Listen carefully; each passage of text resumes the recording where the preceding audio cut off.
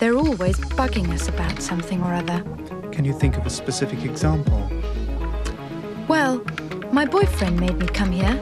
Your boyfriend made you come here. He says I'm depressed much of the time. I'm sorry to hear that you're depressed. It's true. I am unhappy. Do you think coming here will help you not to be unhappy?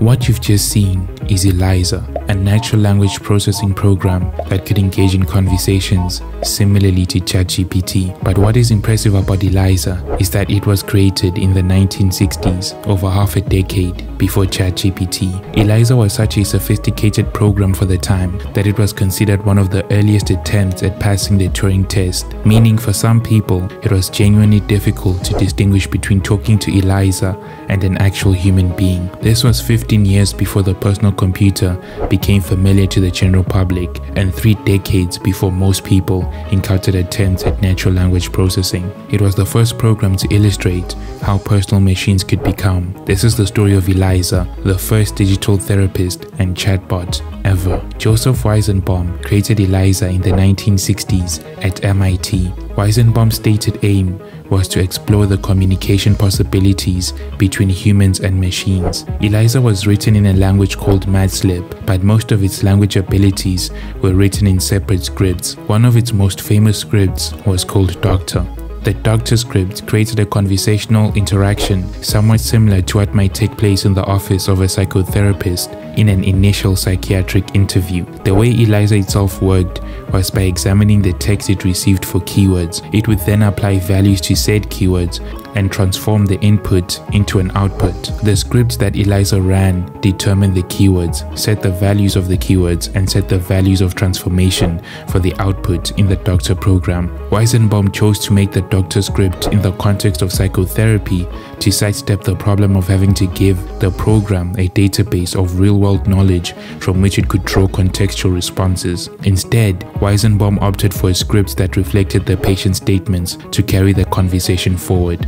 The result was a somewhat intelligent-seeming response that repeatedly deceived some early users of the program. Some of Eliza's responses were so convincing that Weizenbaum and several others have anecdotes of users becoming emotionally attached to the program, occasionally forgetting that they were conversing with the computer. One of the most famous cases was with Weizenbaum's own secretary, who on one occasion asked Weizenbaum to leave the room so that she and Eliza could have a real conversation. Weizenbaum was surprised by this, later saying that he did not realize that extremely short exposures to a relatively simple computer program could induce such powerful delusional thinking in some people. The ability of Eliza to trick some users into believing that it was human-like made it one of the first genuine attempts at the Turing Test. The Turing Test is a way to measure a machine's ability to exhibit intelligent behavior similar to or indistinguishable from that of a human. It was proposed by Alan Turing, the father of computer science, in 1950.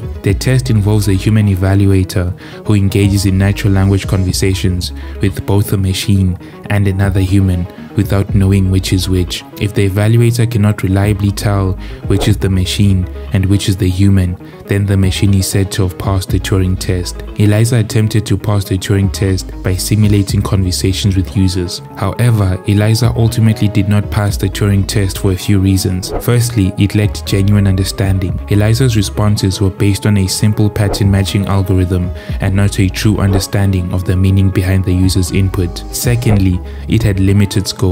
Eliza's responses were constrained by the patterns and scripts pre-programmed into it. It couldn't handle a wide range of topics or respond dynamically to new or unexpected inputs. Thirdly, it engaged in superficial interactions. While Eliza could sometimes produce responses that seemed human-like on the surface, further conversation would quickly reveal its limitations and lack of genuine understanding. In essence, Eliza was a remarkable demonstration of early natural language processing techniques, but it fell short of passing the Turing test due to its inability to truly understand and engage in human-like conversation. Its simplicity and limitations are what made it fundamentally different from modern chatbots like ChatGPT. While Eliza was quite impressive, it wasn't a true artificial intelligence program like ChatGPT. Its most famous use as a digital psychotherapist was essentially it reflecting the user's input back to them in the form of a question. It did not engage in any real psychotherapy that could help improve the emotional state of patients